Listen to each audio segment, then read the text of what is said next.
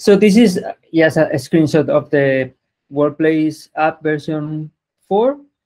As you can see, it looks pretty similar, pretty close to the Workplace mobile, web app version or small screen version.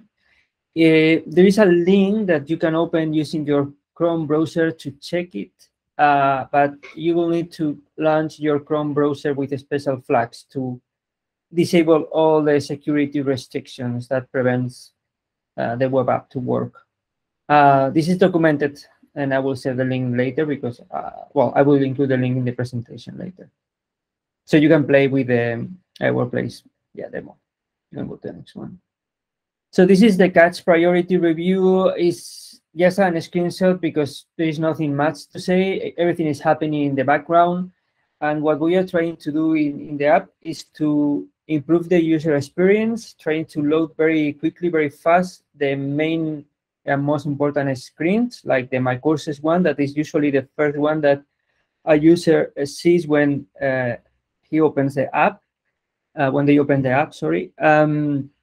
Basically, what is happening is that we are trying to use the catch to display everything, and in the background, we are updating the information. And if we notice that there is some key information that is missing in that screen, maybe a course name change or something like that, we will display this refresh button. This is something that, for example, if you are using Google News, they do it frequently, and other apps do frequently. And we don't feel that this refresh button is going to be displayed very frequently for the final user. Most of the time, they won't see it. So we are improving the experience because everything is going to, load faster for them. And when using a mobile application, that's the most important thing for them, to be used. Open it, they see everything, and they can start working on their courses. So contact site support. This is a nice and interesting one that, we receive a lot of support inquiries from people that I forgot my password, I cannot log in, this kind of stuff, that they don't know that they need to contact their site support and not Moodle as a company. So we implemented this in a way that if we detect that they are having problems with the password, I think it's the third time they try to enter their password, it will see this warning. Okay, we notice that you are having problems trying to log into the site.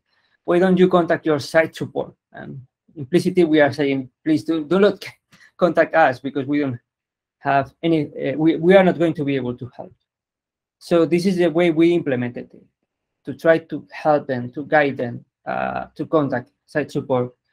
This is also happening when they are trying to recover their password and they are not being able to, they are trying like the second time they try because the first time they didn't receive the email or they don't even know how to recover their password.